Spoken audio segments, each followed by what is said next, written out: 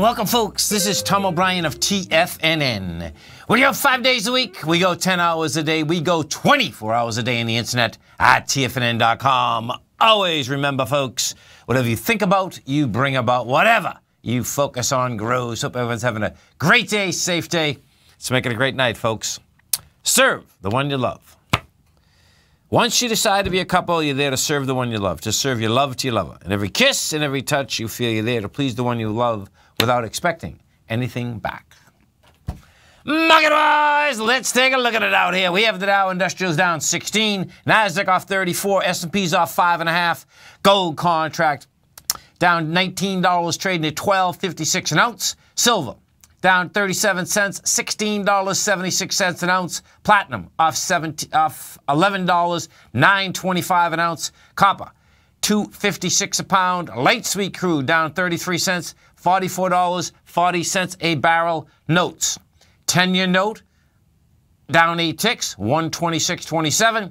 30-year bond down 6 ticks, 156.23. King dollar up 495 ticks, trading 97.415. The euro is at 111.5 to the U.S. dollar. The yen is trading at 110.85 to the U.S. dollar. Our phone number is 877-927-6648. Give us a call, folks. Want to know what's going on in your world. In the world of the S&Ps, let's take a look at them. What do you have? You got a sideways market out here.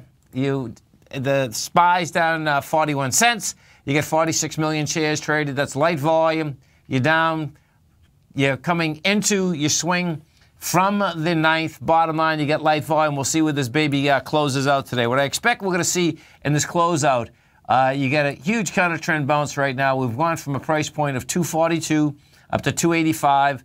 We closed last night up there at 244.26. Bottom line, we'll see whether it can hang up there. I suspect we're going to be down somewhere about in the 243.60, 243.50 area once again. The Dow Industrials. What do you have with the Dow Industrials? Dow come all the way back. Dow's at a high, all-time high too. You're down $10, but you're at an all-time high. You're at 21,364. Composite, Nasdaq Composite, and the NDX 100. They're building cause for lower price. What we had out here is that you had the composite go into the lows of 61.10. You hit 61.07. Volume's going to be lighter out here, but this is what you're also going to have. Now you have a weekly and daily high volume swing low. The daily is 3.1 billion. That was from the week, that's last Friday. Your daily right now, we're dealing with 2.5 billion. And we'll see how this shakes out as we come into the close today and as we come into tomorrow. Because what you're actually going to have here, we'll see whether it can close above 61.64 for the week. But what you're doing now is that you're pushing into that low, and you're pushing into that low with volume. We go into the NDX 100, and we take a look at the NDX 100. NDX 100 today got down to 56.34. 5633.34 is the number. It looks to me like what we're doing is this. If we take the Qs, see, tomorrow, folks, is quad witching. So normally Fridays are very tepid in the marketplace in the summer. Mondays and Fridays. That being said, quad witching is going to put volume in the marketplace. We'll see, bottom line, if you get price in the marketplace, whether up or down, okay? Bottom line, the volume will pick up with quad witching. We got down to 137.49 inside the Qs. Rejected lower price, has lighter volume. That being said, you're still at lows here. Bottom line, if we back off, we're down 77 cents right now.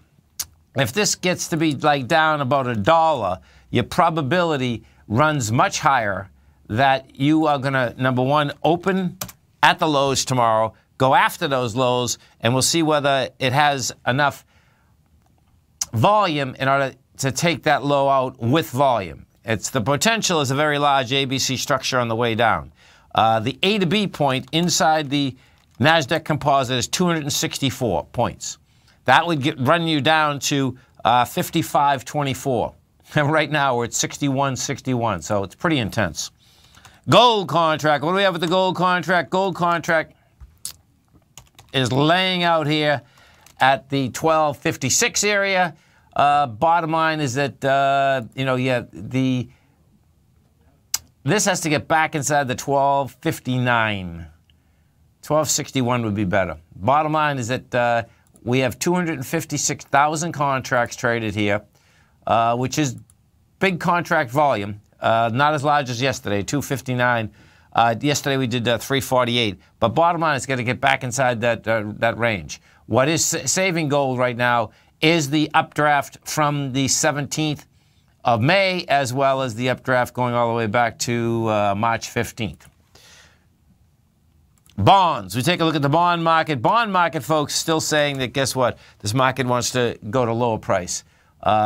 This was a monster move out here yesterday. You had the wide price spread. You had the accelerated volume. You get two separate ABC structures on the way up. Now you get an ABC inside an ABC. Very powerful. You know, you're at 126.21. Your price projection there is out to 128.20. That's in the 10-year. On the 30-year, you're almost talking 160. And we're at 155.16. The exact number on the 30-year is 159.30. And there's 32 ticks inside 1 full point. Yesterday you went topside with 495,000 contracts. You backed off ever so slightly, 4 ticks with 246,000 contracts. Bottom line, there's no sellers inside the bond market. King dollar. What do we have with King dollar? So let's take a look at it. King dollar came off the bottom yesterday. You had a high volume low inside King dollar. You are up today on 20,000 contracts, and guess what? Not even close. That is so anemic, it's sick.